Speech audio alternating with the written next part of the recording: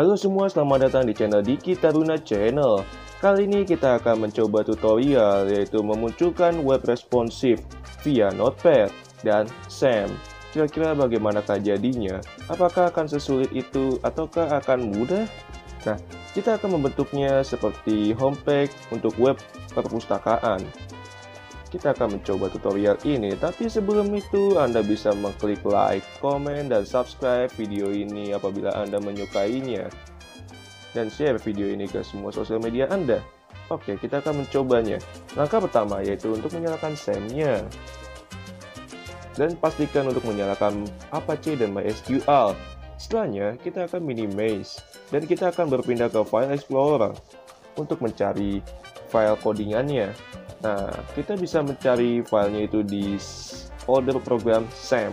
Kami menamainya SAM Real karena gitu. Nah, kita akan pindah ke htdocs dan ini folder yang sudah kami bentuk itu perpus, dan Anda mesti membentuk image untuk menaruh gambarnya itu di sini, dan formatnya itu mesti sama yaitu JPG karena kami menggunakan codingannya itu untuk mengetiknya dengan format foto JPG di stylenya. Nah, kita langsung beralih ke HTML-nya. Untuk HTML-nya kita buka dengan Notepad. Karena memang kebetulan kami tidak memiliki Visual Studio Code, jadi langkah yang termudah menggunakan Notepad. Karena memang sudah terinstall dari Windows ya sono. Nah, Anda bisa mengikuti codingan kami, karena ini sudah fix. Kami sudah mengetiknya sebelumnya. Dan kita akan save as. Dan kita mengubah namanya menjadi index.html agar tidak mengubah kembali ke txt. Kita pindah ke all files untuk save as type-nya. Setelahnya Anda bisa save. Dan karena ini sudah di save, kita cancel saja. Nah, kita berpindah ke CSS-nya.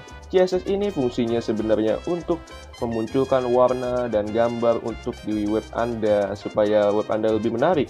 Nah, ini codingannya memang sebetulnya agak rumit karena Anda harus diharuskan untuk membentuk warna-warnanya itu dan mengatur resolusinya.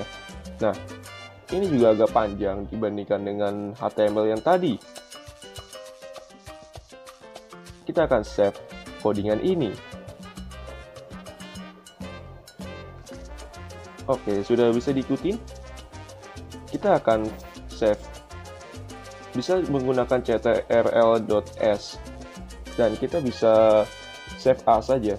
Nah, ini pastikan namanya dengan style CSS dan mengubah save as type-nya ke all files. Dan setelah itu kita bisa save. Atau kalau ini karena kami sudah meng-save ya, kita cancel saja. Kita akan berpindah ke Google Chrome atau browser atau apalah itu. Kita akan ke localhost untuk melihat hasil kita, codingannya itu. Nah, kita akan membuka folder perpus yang sudah dibentuk tadi. Dan kira-kira seperti ini. Mudah kan? Oke, jangan lupa untuk like, komen, dan subscribe channel ini. Terima kasih telah menonton.